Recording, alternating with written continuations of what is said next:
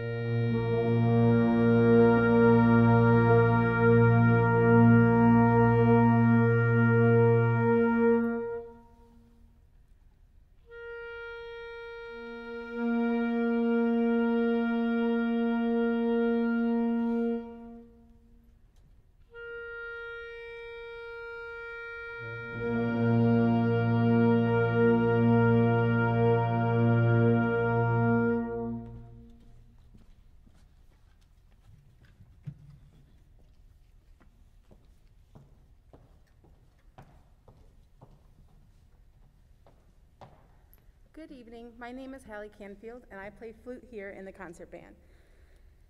Born in Vincennes, Indiana on July 18, 1913, comedian Richard Bernard, Red Skelton, is best known as America's Clown. In addition to his many talents and accomplishments as an entertainer, Red was also a painter and a composer. His musical works included 8,000 songs and 64 symphonies. Among his more notable compositions was his patriotic Red's White and Blue March, which was written in 1964. This invigorating march starts with a very light scoring consisting of piccolos and drums. As each section of the band enters, the piece slowly continues to build until it reaches a climactic ending. The piece portrays the sound of a band as heard from a spectator during a parade, first very faintly as it approaches in the distance, then getting gradually louder until it reaches the point where the person is standing on the parade route. In one of his most famous soliloquies, Red's Pledge of Allegiance, which was first introduced on the Red Skelton Show on CBS television on January 14, 1969, he reenacted a lesson about the American flag as taught to him by his childhood teacher in Vincennes, Mr. Laswell. If you listen closely to the faint music playing in the background, you will recognize the melodies of Red's White and Blue March played at a very slow, solemn tempo.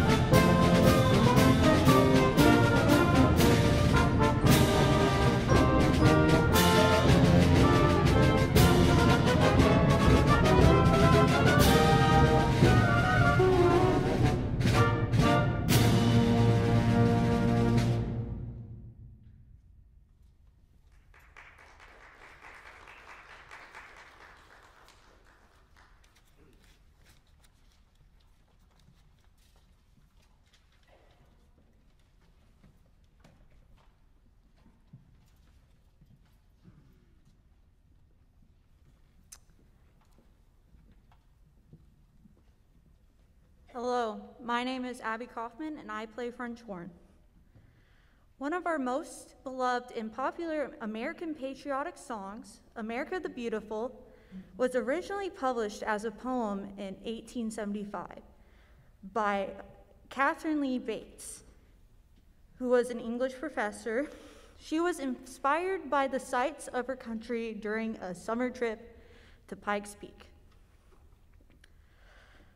The melody that we are all now familiar with was originally composed by organist Samuel Ward in 1882 as a tune for the old hymn, O Mother Dear Jerusalem. In 1904, the hymn tune was used for Bates' poem. In 1960, noted musician, conductor, and composer Carmen arranged the piece for concert band. Sam Fox published the band arrangement in 1963, and it has been in print ever since. In the decades since its debut, the Carmen setting has become the standard instrumental setting of America the Beautiful, and it is played at most patriotic concerts. The Dragon version is probably only challenged by Ray Charles' vocal rendition for the title of Most Well Known. Fun fact, Carmen's son is none other than Daryl Dragon, the captain of the recording artist and performing group Captain and Tennille, who are most noted for their music in the 1970s.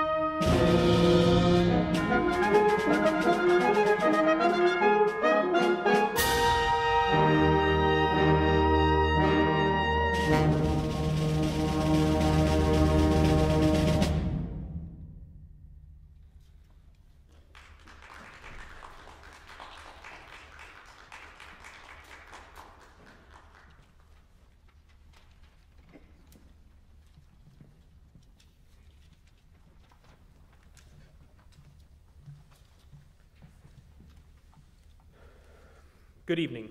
My name is Jordan Bisher, and I play tuba. According to Professor Peter Schickley, noted PDQ Bach authority and alter ego, little is known of PDQ Bach, born 1807 to 1742, due to a conspiracy of silence perpetrated by his own parents. The last and least of the great J.S. Bach's 20-odd children, he certainly was the oddest. His father completely ignored him, setting an example for his family and posterity. He finally attained total obscurity at the time of his death. His musical output would be lost but for the efforts of Professor Peter Schickley, who in 1954, rummaging around in a Bavarian castle in search of musical gems, happened upon the original manuscript of the Sanka Cantata, being employed as a strainer in the castle caretaker's percolator. A cursory examination of the music immediately revealed the reason for the atrocious taste of the coffee. Other works attributed to PDQ Bach are The Abduction of Figaro, Opus Text, Warcht Arf, The Seasonings, The Short-Tempered Clavier, Art of the Ground Round, and The Magic Bassoon. The Grand Serenade for an Awful Lot of Winds and Percussion was composed on commission from Prince Fred of Wein am Rhein for some sort of outdoor occasion. PDQ Bach had originally wanted to write some really long work of 30 or 40 minutes in duration, but he agreed to only write it as third as long when Prince Fred offered to triple the fee. Soon after it was played, a member of Prince's household used the pages to wrap the score in 6 large sausages, which were sent to Paris to be presented as a gift to Benjamin Franklin, from whom the prince was anxious to obtain specifications for building a glass harmonica, which Franklin had recently perfected. Eventually, the manuscript made its way to an attic in Boston, where the editor found it among the belongings of an 18th century Tory in a box marked seditious material. PDQ Bach made several sketches of this work. The different sketches show that he was considering various kinds of groups instrumentationally speaking, but the combination of the instruments he ended up using conforms amazingly closely to the modern concert band. Some slight adjustments had, nevertheless, to be made in preparation for performing this edition, since certain instruments in the original score, such as the dill piccolo, have been made obsolete, and we do not have any information on there about their construction. Other instruments, such as the duck call and police whistle, although now rarely seen on the concert stage, are still readily available and have been retained.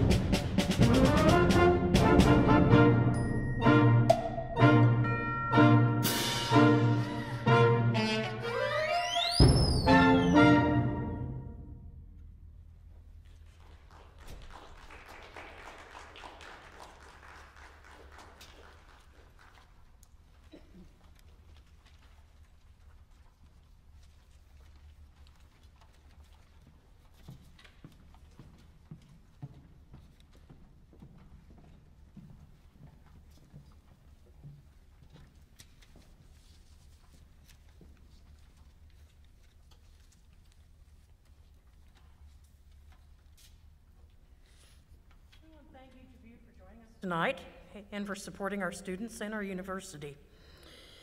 Even though the school year is rapidly coming to a close, the Performing Arts Department still has a few upcoming concerts and recitals the next week and a half.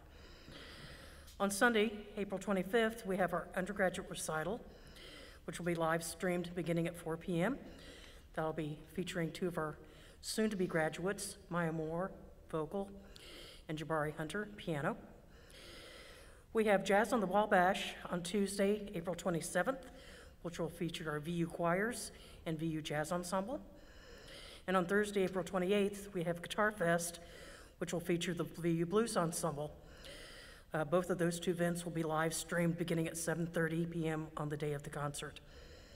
And finally, on May 3rd, we have a faculty recital featuring Professor Addison Grimm on trumpet, which will be live streamed beginning at 7 p.m. We hope that you'll be able to attend these performances virtually with us. They will be live streamed again on our YouTube channel, which is youtube.com/VU Music. At this time, we'd like to recognize our VU seniors who are going to be graduating and leaving us. Please stand as I call your name. Joel Edwards and Katie Pruitt, both of our trombones.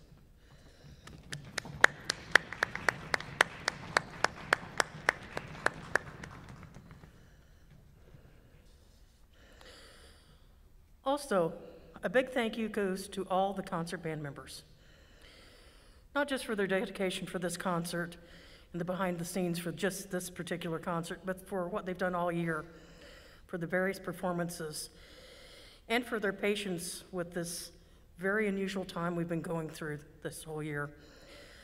Playing and performing with all of our specialized PPE, our masks, our bell covers, our instrument bags, as well as having to be spread out, socially distanced. None of this is easy to do as a musician, but thank you all. We just did this so we can do our craft of sharing music and playing as an ensemble. So thank you, concert band. Good evening. My name is Christy, and I play alto saxophone here in concert band. With each measure alternating between 4/4 and 6/8 time signature, Andrew Boyson Jr. has woven infectious rhythms and melodies that permeate throughout the multi-layered composition Snowflakes Dancing. In the composer's own words, Snowflakes Dancing was commissioned by Dr. Scott Jones, Dr. Peter Haberman, and the Concordia College Bands for the 2013 Honor Band. My intent in writing the piece was to create a minimalist work for high school band. The basic process at work throughout Snowflakes Dancing revolves around the idea of layering. Every musical idea that enters is in a 4-bar pattern that repeats 4 times so that every 4 measures, one musical element leaves the texture and a fresh element simultaneously enters. This creates a constantly shifting texture that gradually morphs over time. Additionally, most of the melodic elements return several times, each time becoming either more or less complex. When I completed the piece, I still had no idea what to call it. Since I finished the work during the winter, it occurred to me that the shifting textures of the work created musical images that were always related but never identical, just like snowflakes. It also occurred to me that the premiere would be in northern Minnesota in early April. I joked with my wife that although it was spring, it would be ironic if it snowed that weekend of the premiere, which it did. And also, funny enough, it is late April, and it snowed during our rehearsal last night, and I blame Susie for that one. Thank you for joining this evening. Here is Snowflakes Dancing.